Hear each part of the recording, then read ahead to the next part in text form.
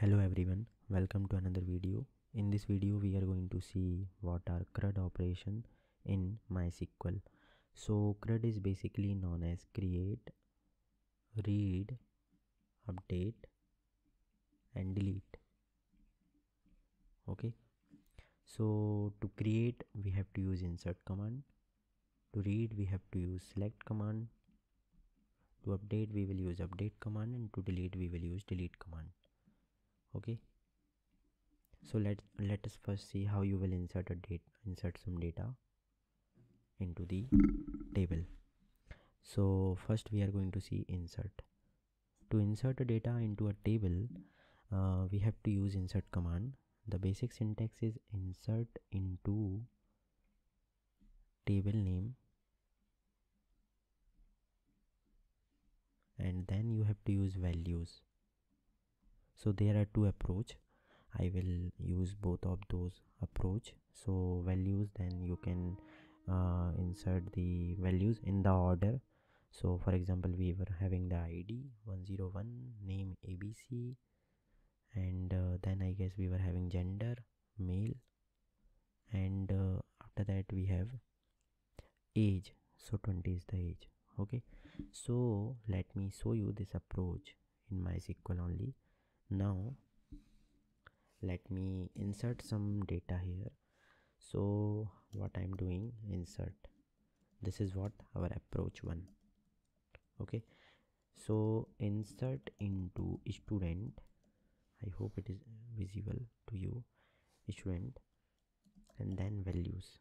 So what values I am going to insert, I have to follow this particular order: ID, student name, gender and age. So 101 is the ID, and name is ABC, and gender is male, and age is 20. Okay, so I forgot to add a comma. Now let me insert.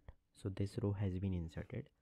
Now what is the another approach? So you can use this approach to insert any other data also. Let me just copy it, and then if I will use 102 from ABC, I can use PQR, male I can use female, and 20, 21, whatever. Okay, so this is another data I have inserted. Now what is the insert another approach? That is called approach 2. So in this case what I can do, I can just use any order. So what I have to do, insert into student, then I have to use the table structure. So let me just describe the table again.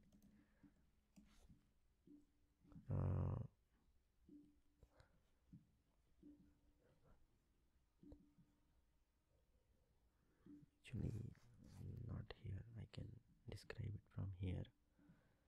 Okay, so in this case ID, student, gender and age.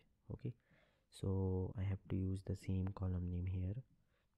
So ID, then student underscore name, then gender, then age, and then I can use the values. So for example, ID is 108, student name is maybe test, and gender is male. Okay, and age is 24. Okay, so in this way I can insert another data. And here one twist is you can insert maybe one or two column if that is not at all if it is not a null, okay, column. So for example, I wanted to insert ID and student name only. Okay, so in this way I can use it, student underscore name, and then what I wanted to insert, values 112, and student name is maybe anything, whatever, unknown. Okay, so what I have done wrong, yeah, insert it into student. Now in this way I can insert some more data. As you can see, one row has been affected. Now if you have seen that I haven't inserted two more column, the reason being, if I will do with any other thing, for example, if I forgot to insert the ID, so I'm just inserting student underscore name, then age, and then I am inserting what, gender. Okay, so in this case what will happen, let me show you. For example, 182, whatever it is, maybe this is a dummy data, and age is 20, and gender is female. Okay, now if I will do this, it will throw me error that column count does not match value count at row 1. So what has happened, first of all, I had made a mistake. This should not be here. Now if I will insert this particular thing, let me show you what will happen. This will throw me the error that field ID doesn't have a default value. So as we have already created the ID as primary key, it cannot be null. You have to provide it. So as you can see, I can insert data without inserting the data for age and gender, because they are not a primary key and they can be null. Okay, so how I am saying this, if I will just show you the DSC of student again, you will able to know this approach, what is happening. So here you can see null. So here, yes, yes, yes, and in the top it is says as no. So it cannot be null. Simply ID cannot be null, although other columns can be null. If you wanted to show me another approach, if I will just remove the student name and I will just insert any other ID, for example 116. Okay, so this will be inserted perfectly. So this is known as inserting into a table. Okay, now let us see how you can read the data from the table. So for that we can use select. So if you want to select all the record, you can use select strict from student. Okay, or select star from student. Now you can see all the data which I have inserted, right? So this is the data which I have inserted: ABC, PQR, test, unknown, and all these things. Now if you want to only see some particular column, you can just select ID and student underscore name from student table. Okay, so this will only show you two things. Okay, so this is our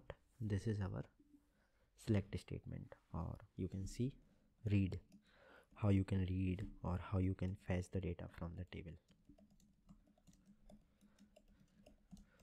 Now let me show you how you can update the data.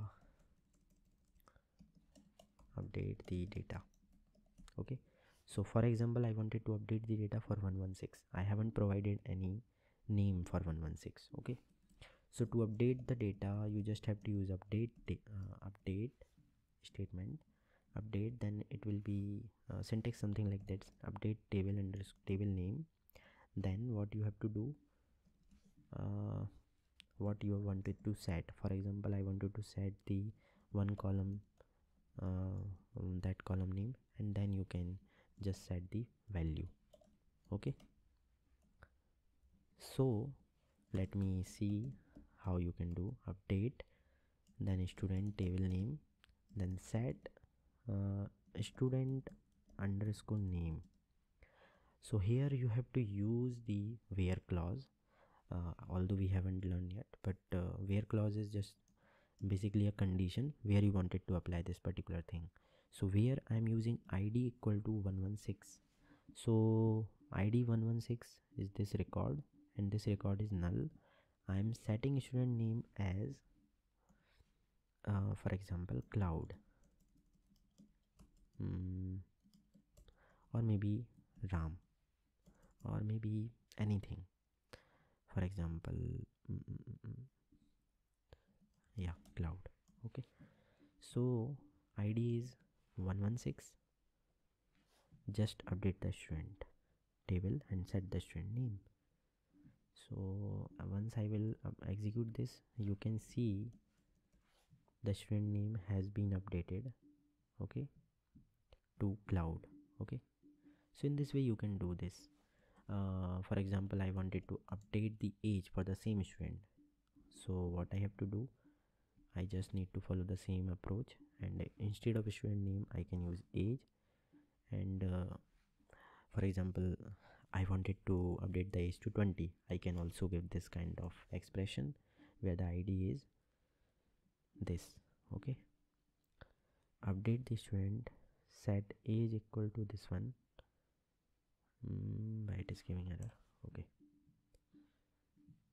now you can see I have updated the age as let me also take the age.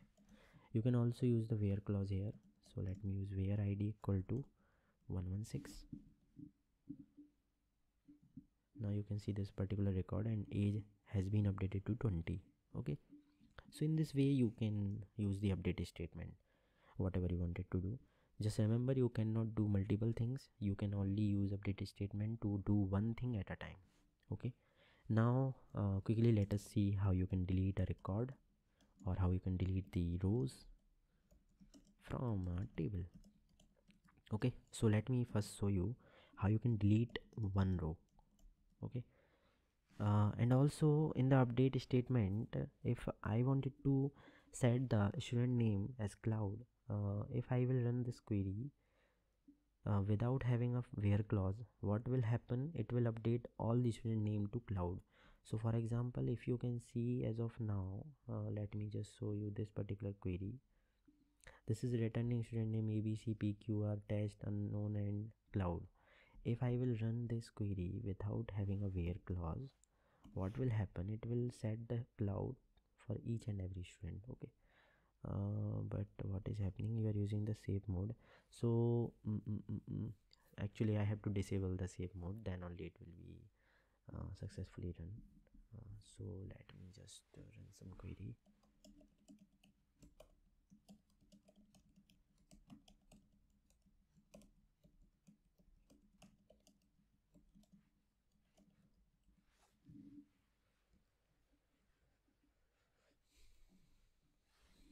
Okay,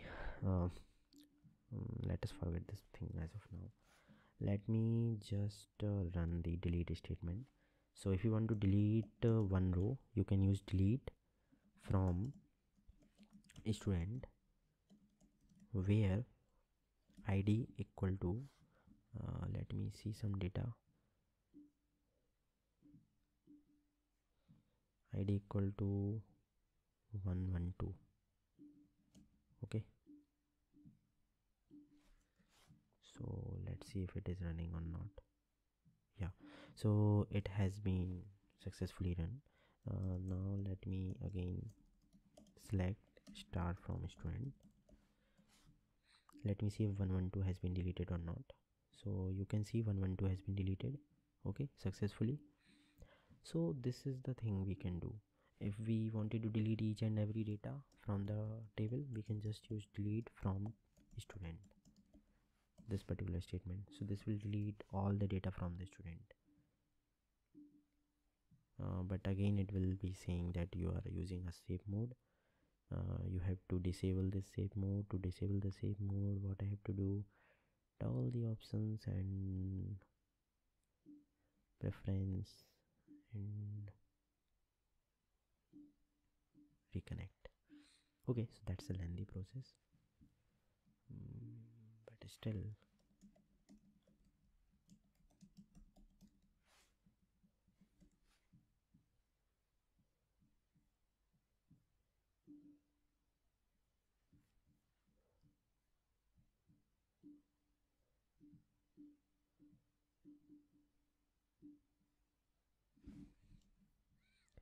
let me use some other commands.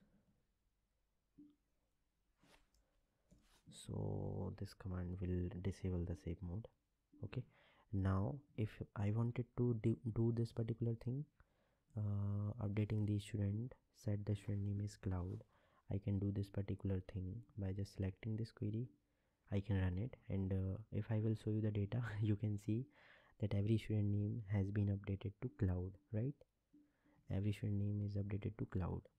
And similarly, if I wanted to delete each and everything from the student, I will just remove this where clause, and if I will run this query delete from student, it will delete each and every record. Okay, now if you will select star from, it will return 0 rows, right? Returning 0 rows. Before that, the select star from was returning 4 rows, right? So these are the things we can do with the CRUD operations, like creating a creating means inserting the data into the table, then fetching means reading the data from the table, updating the data from to the table, and also deleting any data from the table. So these are the things we can do with CRUD operations. Thank you so much for watching this video. Have a nice day.